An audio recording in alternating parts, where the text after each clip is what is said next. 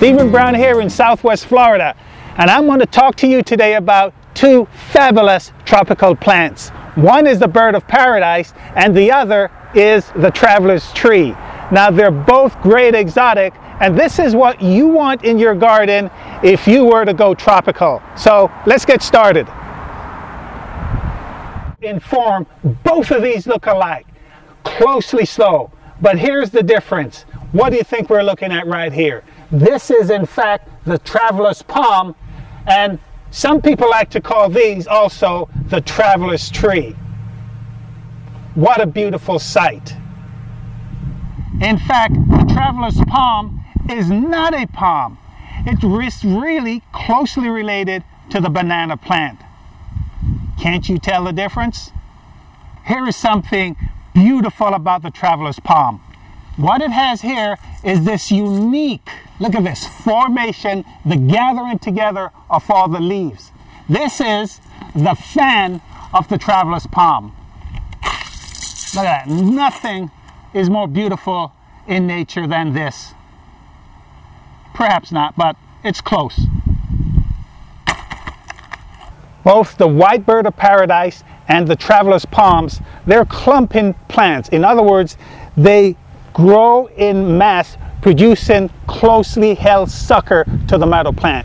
And take a look at this right here. In order to keep it and to get this unique appearance with distinctive trunks, look at these beautiful trunks here. This is the traveler's palm. You have to make sure you remove these suckers, and suckers are going to be coming up all over the place. And occasionally get rid of, look at this here, get rid of these massive trunks that the traveler's palm will produce.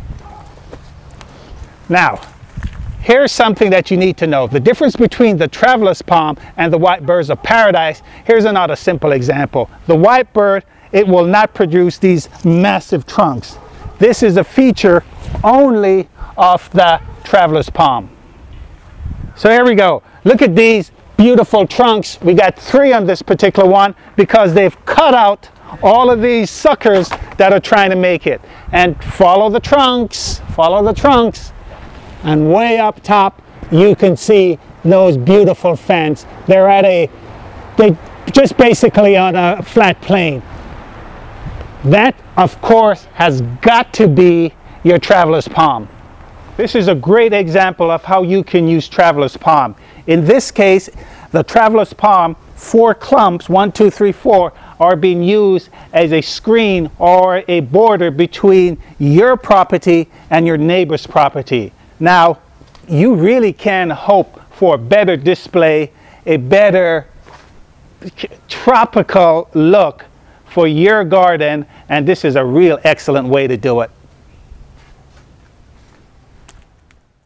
Take a look at the flowers here. The inflorescence are kind of spread along the flat plane of the fan where the leaves come together. And in full bloom, these are not in bloom at all, but a couple of months back when they were in full bloom, this was a spectacular sight. In contrast, this is the white bird of paradise. You can see it's considerably shorter than the traveler's palm. The white bird is also a clumper. You can see the many trunks being formed right here. The trunks actually are not as large as those of the traveler's palm, but they do have their character. And I'm going to advise you to clean them out so that you can see what's going on at the ground level. And it makes a better display when it's cleaned out, in my opinion. Let's take a look at the fan of the white bird of paradise. If we clean this up a little bit, get rid of these leaves, get rid of the dead inflorescence. This one is on the other side. Stay back there. Okay, here we go. See this fan? It's certainly not as large as the one with the traveler's palm, but nevertheless it does have its own charm and character, and here's the proof. It is the white bird of paradise. Here is a fine example of the inflorescence, and they are stacked one on top of each other. You can see where they emerge. They emerge from in between the leaves. There's another one right here. And stack higher, there's another one right there. And you can keep climbing this white bird. There we go. How many bird heads do we have here? 1, 2, there you go, 3, 4. And now you know why they call it the white bird of paradise.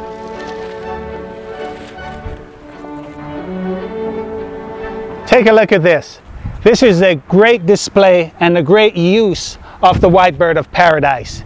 And closer down, you can see that the base is hidden by bromeliads as well as Indian hawthorn. So that's one way to use it. And here's another way to use the white bird of paradise. In this location, we have a couple of white birds of paradise on either side of me. Now, this is an absolutely fabulous display, and these white birds of paradise are just as tall and just as elegant as any traveler's palm that you will ever see. We already know that the traveler's palm leaf is much bigger than the leaf of the white bird of paradise. The question now is, just how much bigger is the leaf of the traveler's palm? Here it is. That's it. Compare to the leaf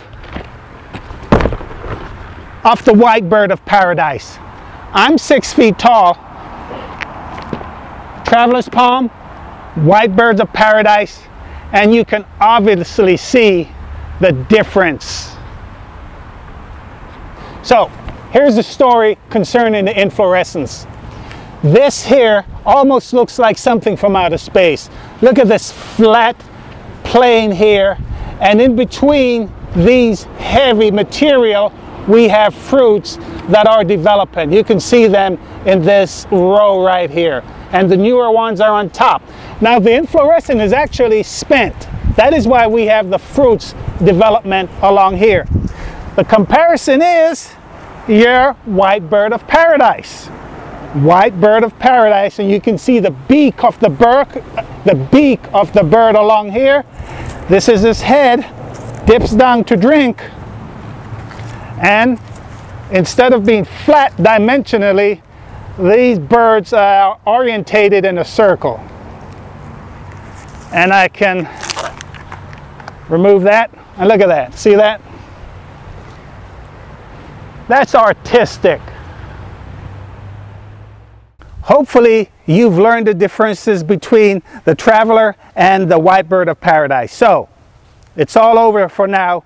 Stephen Brown, Southwest Florida, Lee County Extension Service, and of course there is always something new to learn in the Florida landscape. And that's why we're here today.